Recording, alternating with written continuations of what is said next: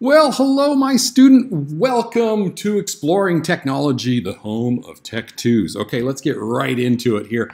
I know your first question is like, what the heck are Techttoos? First of all, I forgot to introduce myself. My name is Mr. Flickinger. Most of my students call me Mr. Flick, so if we've not met before, you got to know that. If you've already taken my class before, you're like, why am I watching this presentation again? It is because I change things all the time and you need to watch this again. If it's your first time in my class, this is all very important information that you've never heard before. So either way, we're going to continue on. What the heck are Techttoos? They simply are just physical representations of skills, tech skills that you've proven that you're really good at. Okay, so if we look at the screen right here, you can see that this student here, I got a pile here. I got some digital art, digital art level 2, where it's cartooning, digital art level 1, mobile photography, and they just stick on your MacBook case. They are removable stickers, so you can leave them on for a couple of years and then remove them, and they just are great. They won't like scratch off and stuff like that, so they're really good that way. All right, let's continue on here. Okay, so you learn and you do these projects from a website that I made called mytechttoos.com, and they're just little video tutorials. We're going to walk you through all that in just a moment.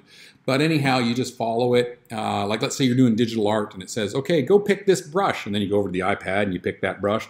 Pick this color. Okay, I'll pick this color. Now draw the sun. Okay, I'll draw, you just watch the video, you pause it, and then you follow along and you do it. And then once you get the skills, then you create really cool things on your own, and then you turn that in as a project. I grade it and give it back to you, and you earn the sticker. Okay, so that's how that works.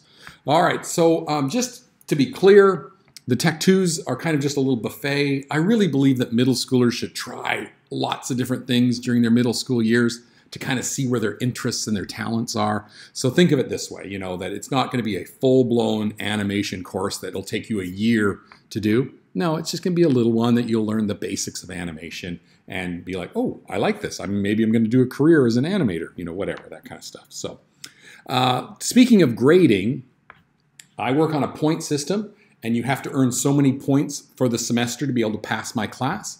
You earn these points by doing level 1 projects, are worth 1 point. They're easy projects. They usually only take 1 or 2 class periods. Level 2 take you about 5 class periods, and you will get 2 points. See that? Level 2, 2 points. And then level 3 gives you 3 points, and they're harder.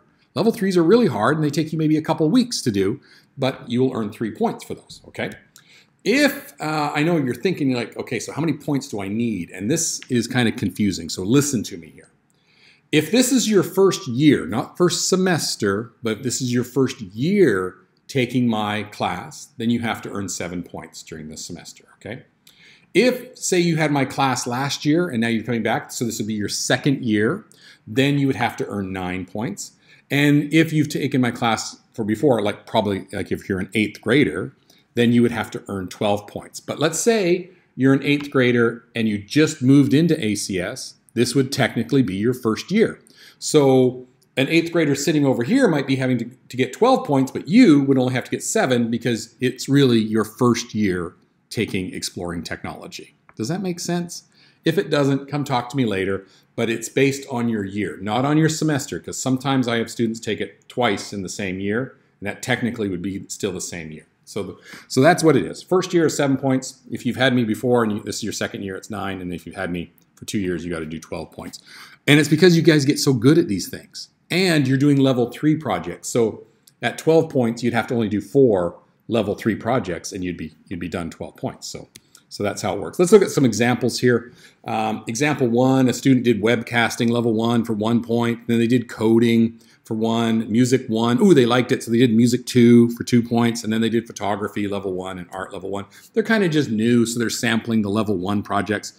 That gives them 7 points, okay? Now this student needs to earn 9, but they've also done things before. So they're doing, coding level 1, 2, and 3. They're really getting good at coding. So that gives them a lot of points. And then animation 1, animation 2, and that gives them their 9 points for the semester. Example 3 is someone who's done things before. So maybe like the years before they did radio 1 and 2. So they jumped right into radio 3, earned 3 points, and then they tried graphic design, didn't really like it. So they just earned the 1 point, didn't go on to number 2. Music they loved. So you can see they did 1, 2, and 3. and then animation 2 because they probably had done animation 1 the year before, and that gives them a total of 12 points, okay? I hope that makes sense. You can freeze frame on this if you need to take a look at it some more, but that's how it works. Now, the class is self-directed and self-paced. You are, you're watching videos, you're building your own stuff. You don't need to wait on anybody else. You're going as fast as you want or as slow as you want to do it. And that can kind of sometimes be tough, okay? And just like a lot of things, sometimes they're not fun until, you master a skill. Like I talk about like dribbling a basketball. I mean, when you first, the ball is going everywhere and it's not very fun. And you're like, why do people even play basketball? This is not fun at all. Like remember back in 2nd grade? And then suddenly you're like, oh, wait, I can dribble this ball. I can dribble without looking. And now I'm like, oh, I can go all over the court. That's how tech is as well. Sometimes it's really frustrating at the first, but if you stick with it, show a little bit of grit, you're going to have a lot of fun with it, okay? All right. I do get this question a lot, and yes, you have to always start at level 1. Even if you went to some coding camp during the summer and you're familiar with it, jump into level 1, fly through it as quickly as you want until you get to where you need to be, okay? Now, the Techttoos are kind of like learning to ride a bike. Level 1, you got the training wheels on. I'm going to show you exactly what you need to do. There's not a lot of creativity to level 1 projects because you're doing it kind of exactly what I tell you to do. Level 2, I start to back off a little bit. And I'm like, okay, here's a little bit more control for you. You can be more creative in what you're doing. It's taking you longer, but it's doing it. And like the kid here, the bike, now she's going off-roading. She's going doing whatever she wants to do. And then finally, level 3, you can see with the guy in the jungle here on his bike, he's going crazy. He's having fun. Level 3 projects are that way. And honestly, some of the level 3 projects, I don't know how they really work. They're really advanced projects. I mean, I kind of know, but I don't know step by step how they work. You're going to have to solve a lot of that on your own, which makes you an independent learner. And of course, I'm here to help you, but you're going to do a lot of really cool stuff. And that's what it opens up for you. So think of this as maybe animation. Animation 1, very simple, do some claymation.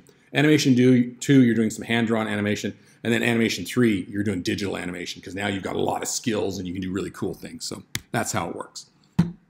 Sometimes you work just by yourself. Sometimes you might work with a partner. Sometimes you might work with a group.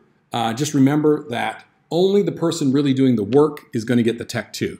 So if you bring some people over to help with a video, they're not going to get the Techtoo because they're not doing any of the editing. They didn't write the script. They're not directing it. They're just helping out. And we help each other all the time. But if you're in there and you are working with, say, a partner or a group and everybody's doing everything, then all of you can earn the Techtoo. But that's not very common, okay? It's quite rare. So everybody has to do the work to be able to earn the Techtoo. All right, just because you were on someone's podcast doesn't mean you get the podcasting Techtoo. There are no formatives or summatives in this class, but there is a catch. You've always got to check in, and I will show you how to do that in another video, but you got to check in at the beginning of every class. You go in there, you tell me what you're doing. It's how I do attendance, and it also lets me know, since I don't do formatives and summatives, how you're doing and what you're working on, and if you need some help. We turn in work in a timely manner. We do proof of work videos. How you turn in work, I'm going to, again, in another video, show you step by step how to turn in a video and another video on how to do proof of work videos. So that's coming. Please don't give up on the projects. You might send it to me, and then I might send it back saying, hey, you forgot to do this in the podcast. So you have a choice. You can either walk away from it and go do something else, or you can be, oh, I'll go fix that. It'll take me 2 minutes to fix that in the podcast, and then I'll send it back to Mr. Flick. You have that choice, but I'm going to ask you to please don't give up. Stick with it. If I send it back to you because it's not quite right, just fix it and give it back to me so I can grade it. I'm just encouraging you to stick with it. But hey, if it turns out to not be your thing, you're like, I really don't like 3D design, I tried it, then move on to something that you might love, okay? So that's how that works. Can I repeat a Techtoo that I've already earned? No, you cannot repeat a Techtoo already earned. You do need to bring your own headphones. You always have to have headphones in class, and any adapters or dongles for your MacBook. So if you can plug in to like the mixer board or other things, you need to have that little adapter for your USB on the side of your MacBook. So you need to have that. You do need to have iMovie installed. If you're going to use like podcasting and music making, you need to have GarageBand, and those take like an hour to download. So make sure to have those installed before you start class. And you might need to install Scratch if you're going to do some programming. The Techttoos are in beta, meaning that there might be some mistakes in the instructions or something, but just let me know and I can fix those for you. And if you want updates, and this is optional of course, but you can follow me on Instagram, Mr. Flick Tech, and I'm always posting cool things from the class. I'm so proud of the things that you guys will do in class. It always works out great. A word or two about the quality of the projects. You guys really, really push yourself to do great work. Okay, I'm gonna really tell you that. Do great work. This is your chance to really do amazing things and really take that chance. If it's garbage and I can see that you're just like, oh, okay, I didn't put much work into this, I will send it back to you. Okay, I really do expect you to do great work. So make sure that you do that. There's 3 things I really want to talk to you about, and that's when you do video work. These are my unforgivable sins, and that's bad audio. Make sure your audio is always great. I'll show you how to do that in an upcoming video. Bad lighting. There's no excuse for bad lighting. I'm using a light right now on me to get good lighting here. And of course, high resolution images. If you give me something like this little pixely little flower here, I'm gonna send it back to you really quick, okay? You're in middle school now. You should know how to get high resolution images, and we're gonna be covering that in an upcoming video as well. So make sure to really keep an eye on those things. And I'm gonna talk about what you do when you finish a Techtoo.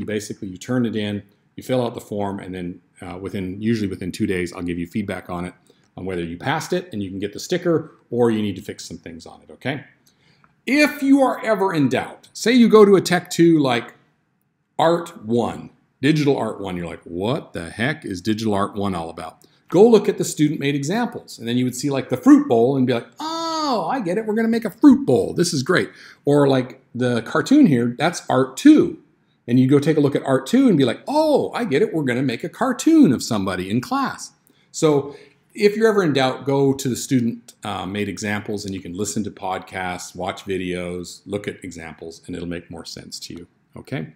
My office hours are always available for you, and email is the best way to contact me. So don't use the Google chat, please. Don't put something in Classroom.